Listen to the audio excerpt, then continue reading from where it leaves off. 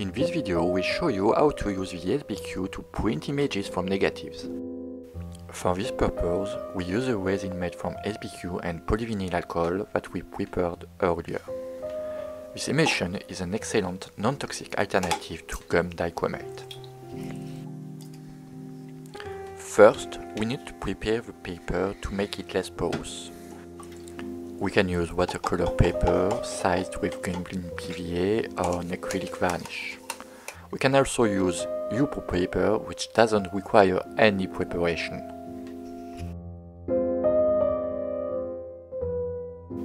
After applying 2 or 3 coats of varnish, the emulsion can be applied.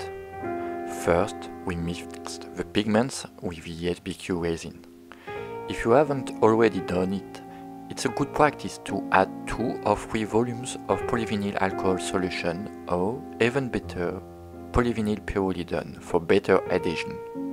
You can add a little bit of water, but only in very limited quantities.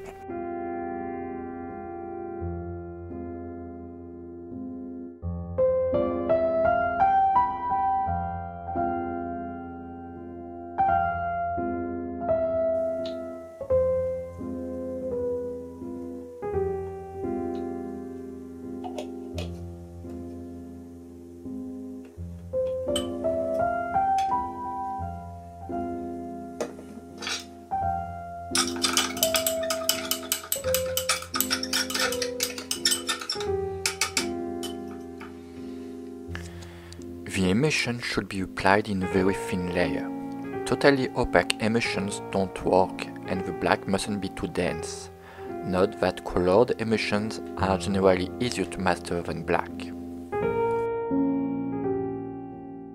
Finally, we apply the emulsion with a watercolor brush.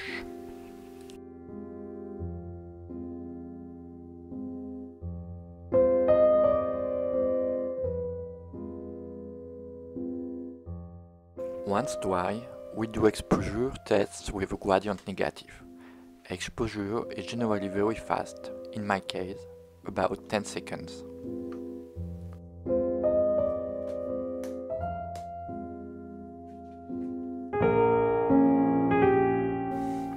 Development is simply done in cold water and unexposed parts dissolve.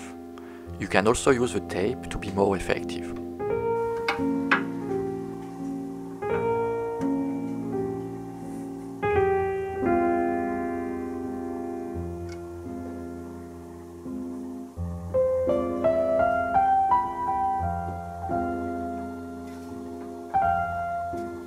As you can see, we can obtain nice shades.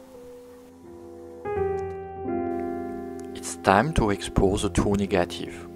Here, it's the image of a highly textured piece of wood.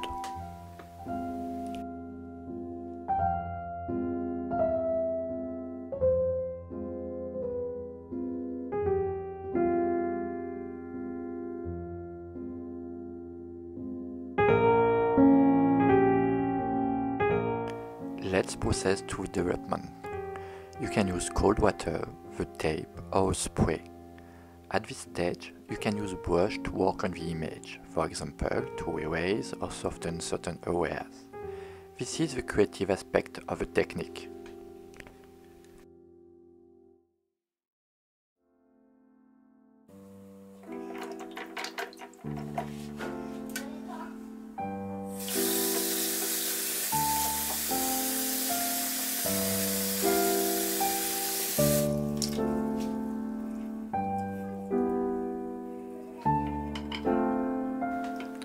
This is the image you get after this first layer.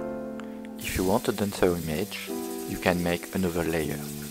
It's also possible to superimpose several layers of different colors to obtain a full color image. We'll talk about this in a future video.